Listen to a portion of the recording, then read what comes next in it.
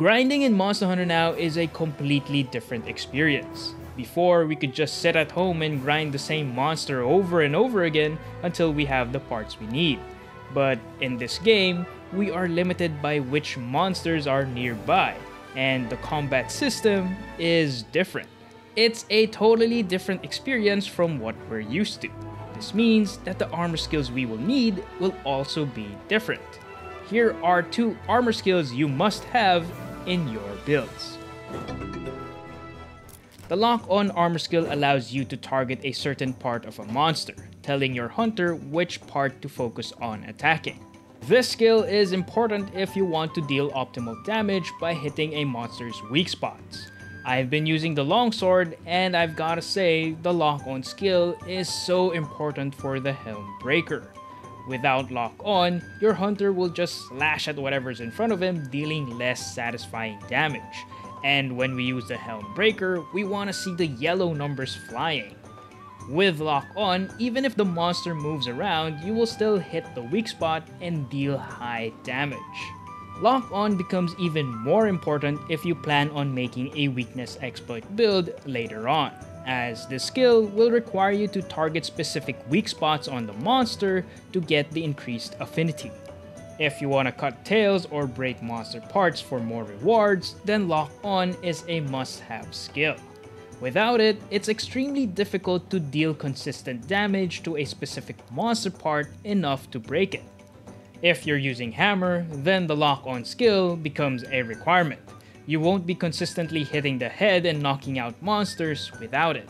Lock-on is a skill that is so essential to have on your builds that I wonder why Niantic decided to lock this feature behind an armor skill.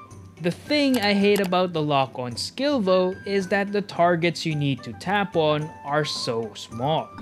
Most of the time I would end up fat fingering it and tap on the wrong part instead. Instead of targeting the head, it would target the forelegs or the hind legs. And when the monster moves around, these targets would tend to overlap each other.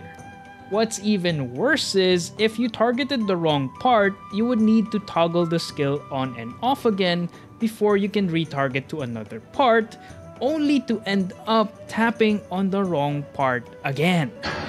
That's another thing I hate about the lock-on skill. It's the fact that you need to toggle it on at the start of every hunt.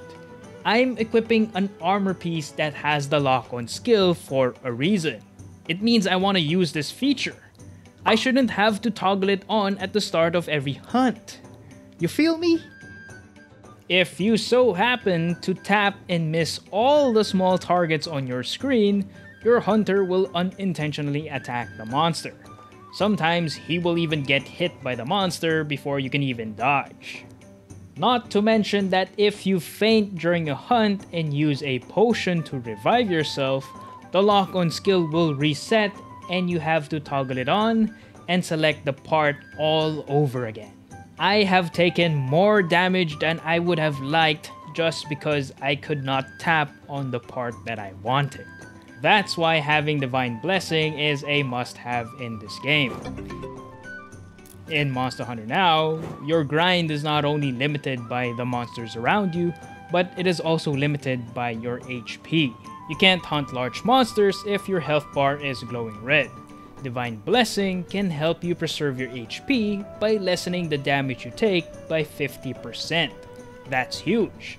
This skill has saved my life countless of times, and because of the reduced damage, my HP stays well above 30% and I can continue to farm for more monster materials. I can go on more hunts before needing to use a first aid med. And because healing items are so limited in Monster Hunter now, Divine Blessing becomes a must-have skill. This skill is essential if you plan on hunting all day with your friends out in the park and you want to use as little potions as possible. These 2 skills are a must-have if you want to have a better grinding experience in Monster Hunter now. With this in mind, let me know in the comment section below what kind of builds you guys are running with right now. If you found this video helpful, leave a like to support the channel. Don't forget to hit that subscribe button for more Monster Hunter Now content. But that's it for now. Thanks for watching.